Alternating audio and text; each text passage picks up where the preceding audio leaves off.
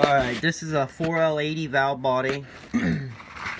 I'm getting ready to install the Transgo part number 48-ACT-TL. That's the actuator limit valve repair kit. Comes in a box. It looks like this. Comes with a reamer. Comes with the reamer, the guide bushing, and springs and new oversized valves. There's enough in here to do 6 transmissions. You can get refills for the valves, so if you rebuild transmissions frequently, you can, the reamer is reusable, but you can get new valves and everything if you use up all 6 in the springs. But comes with a single paper here. And this here's the actual instructions, and then there on the other side it's just helping you ID your valve body. There's 2 designs. This is out of an 07, which it would be 04 and up 4L80, but this is actually this is like the second design, or the updated design one. It's got this clip, the spring, and that's what the factory valve looks like. But I'm gonna go ahead and ream this valve body out and install the kit. Take this out here. What you want to do is they give you the reamer and then like a guide bushing.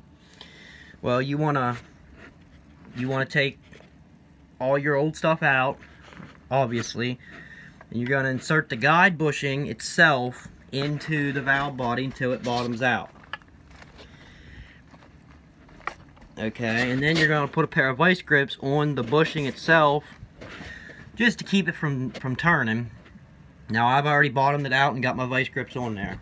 Then you're going to coat it with oil really good, or transmission fluid. I just happen to have some 3-in-1 oil here. I already coated the bit and the reamer real good, so I'm just gonna coat it again. Alright, and you're gonna go real slow. So I'm gonna turn this back to 1. And we are gonna be, the reamer is gonna come through this channel right here. So if you want to watch it here, I'm just going to go real slow. Kind of let the reamer do the work. You don't want to be going wide open pushing on it.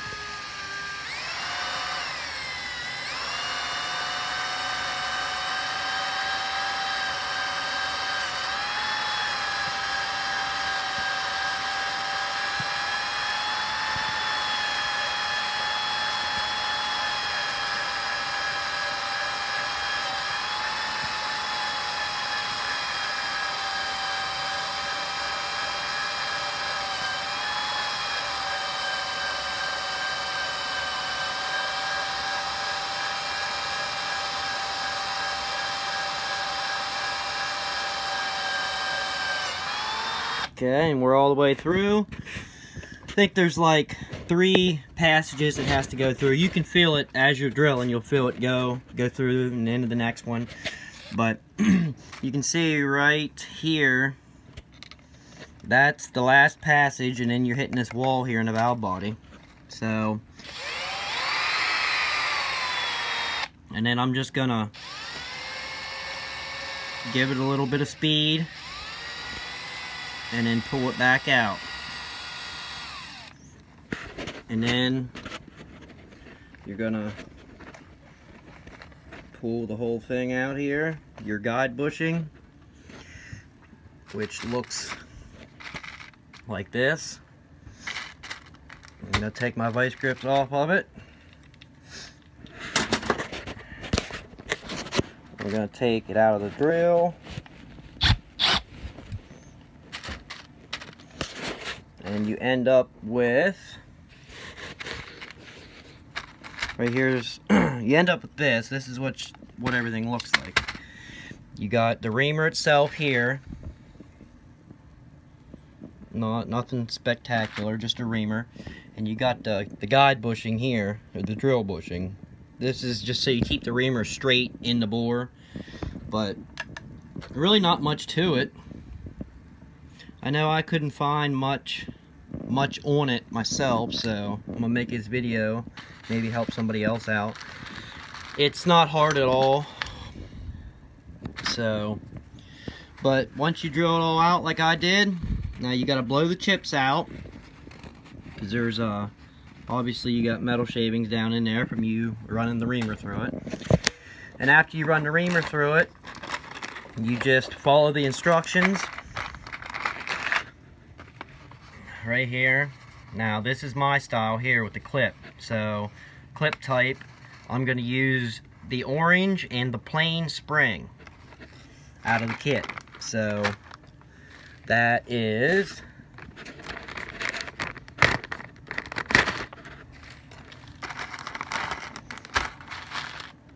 make some room here.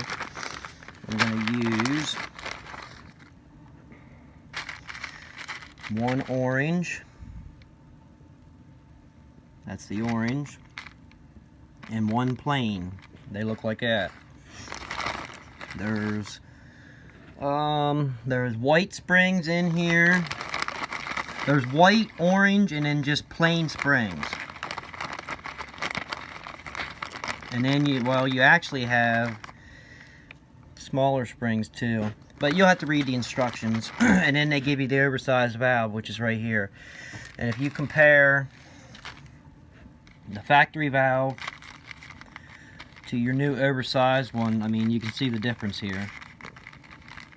So, hopefully this will cure the problem the guy was having with his. And I got this video out there to help everybody out, because I know I couldn't find nothing when I was looking up before I bought the kit. I was just curious, looking up, and I had a hard time finding something. So hopefully this video will help somebody out. If you were like me and wondering, you know, what it was and what there was to doing it, I mean, that's it. It's literally a 5-minute job. But that's pretty much it. I'm going to be doing a HD2 kit in this valve body. I rebuilt the whole trans, but I figured I would run the reamer through there and get that done. That way I can clean the valve body all out and then install the HD2 kit. But I hope this helps you out.